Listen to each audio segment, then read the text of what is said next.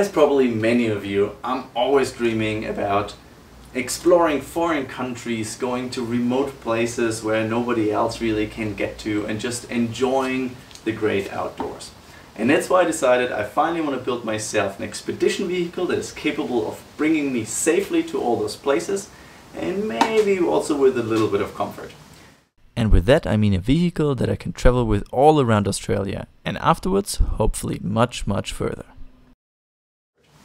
So the first thing I had to do is to decide what vehicle. For me personally, there was only one car in particular that I always wanted, and it's an icon of the overland scene. Introducing the Land Cruiser Troopcarrier.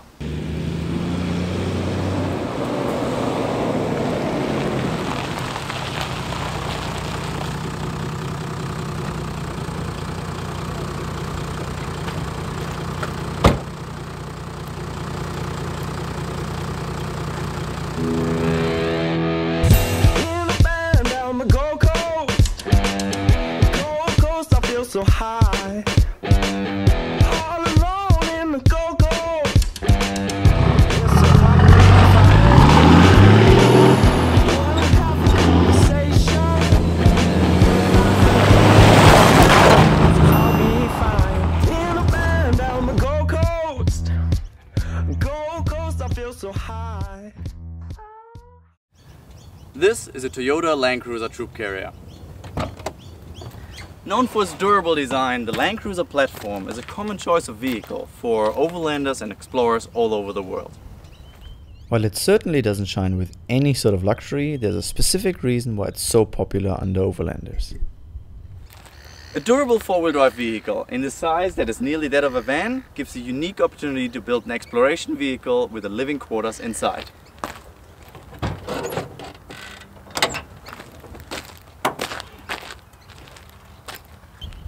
This Troopcarrier is nearly as stock as it came from the factory floor. However, we're going to spend the next couple of months to turn this one into a global expedition vehicle. I will do so as much as I can by myself for various reasons. First of all, I don't have the budget to just give the car to a big outfit and have it all done. But most of all because I really do enjoy planning and building my own overland truck. It's just part of the journey for me. I will do so pretty much everything here in my small little garage with very simple hand tools, and it will take you along for the whole journey with me. But first of all, we have to come up with a good concept for the interior fit out, and for that I got something prepared. So, to start off with, I designed the rear cargo space of the Troopcarrier, which looks roughly like this. Good enough to keep designing on it, basically. For the interior design, it is important to know that I'm planning to equip the Troopy with a so-called rooftop conversion. This will take care of the sleeping space and allows us to stand up inside, basically. To get a little bit better sense of space in this area, I also designed the driver and passenger seat. What's going to be a little bit unique to our setup is that we're also going to be traveling with a fairly large dog, our Kelpie Maya. And she's going to be sitting in the rear, where she's going to have her very own seat. So, now that basically both of us plus our dog have a seat while traveling, we can continue with the kitchen and storage setup. The kitchen and storage setup is both going to be sitting on the right side of the Troopy, roughly here, and it's going to look something like this. So, as you can see, there's going to be a lot of storage space available. On the left is mostly going to be for all the clothes. The right side with the kitchen counter also going to have a sink with a water faucet there to wash your hands and do the dishes. We're going to have a upright fridge sitting right there, and the rest is all going to be storage space. Once the kitchen is done, we can now have a look at the seating area, which is going to be on the opposite side of it. For that, I'm just going to add a little bit of a cutaway to that structure just so we can see a little bit better. Alright, this should help a little bit. For the seating arrangement, there was one thing that was very important, is that the fridge still can open completely. At the same time, I wanted to have an arrangement where we can sit towards each other to eat, but also to play games, for example. So I came up with this idea.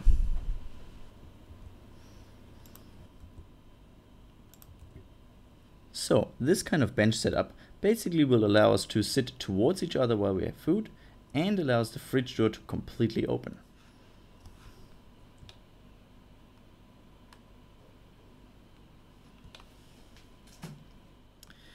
As always, storage space is absolutely key, so I also added a drawer system that we can access from the back, as well as a foldable table to eat on. And here it is. That's the concept for the fit out for the Troopcarrier.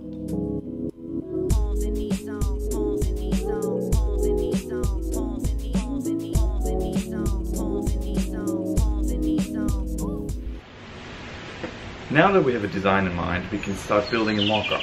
A mock-up is not always necessary, but it gives you a great sense of how ergonomic your design is. But before we can start with that, we just have a little bit of preparation to do.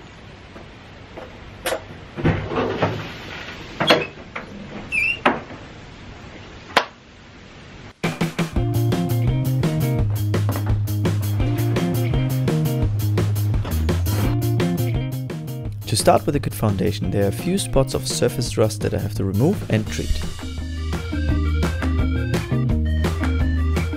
After removing the surface rust with a grinder, I'm treating it with some rust remover. A liquid fresh paint and it's as good as new.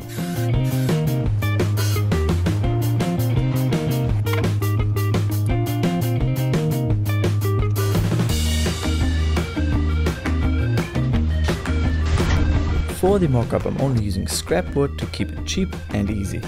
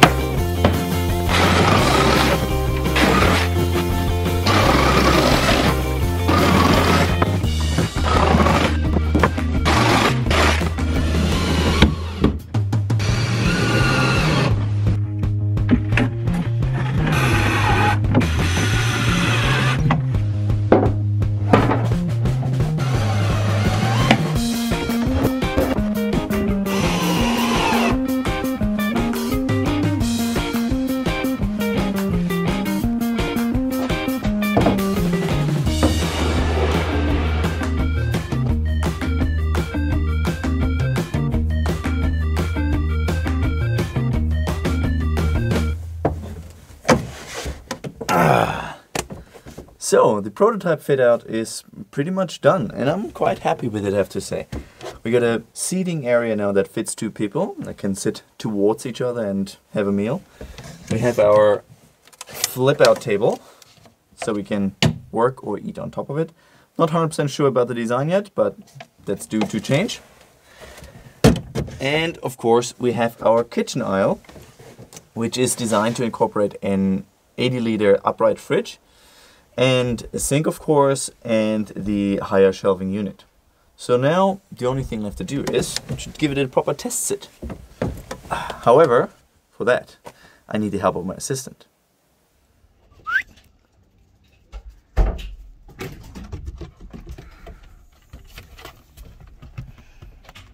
Good girl. Sit. Maya, sit. Do you like your seat? Good girl. I think that's a great dog seat, but there's more. I was thinking, since I already have a seat in here that is suitable for my dog, might as well give it a double use and make it suitable for a potential third traveler as well. Like, for example, you want to pick up a hitchhiker or you just have a friend who wants to tag along for a couple of days.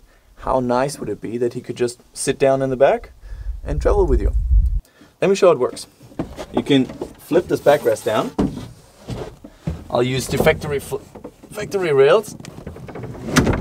I slide the seat back. And voila! Third person could pretty comfortably sit in the back here and can even adjust his backrest.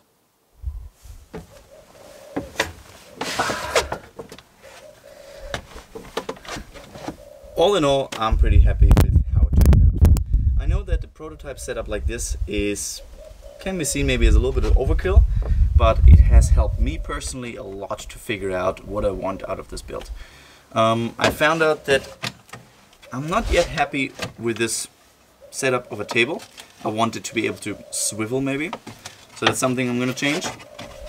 But most of all, I'm not quite happy with the height of the bench top, of the kitchen top setup. This is obviously designed to incorporate an 80-liter upright fridge, which also needs to sit on top of the wheel arches, which therefore determines the height of this kitchen setup. So I do consider maybe downsizing to a 65-liter upright fridge and therefore have a little bit more play here is of where I want the height of this kitchen top to be. But the good news is that this marks the end of the prototype setup and we can start building the real thing. In the next episode, we're gonna start building and installing the first pieces of furniture.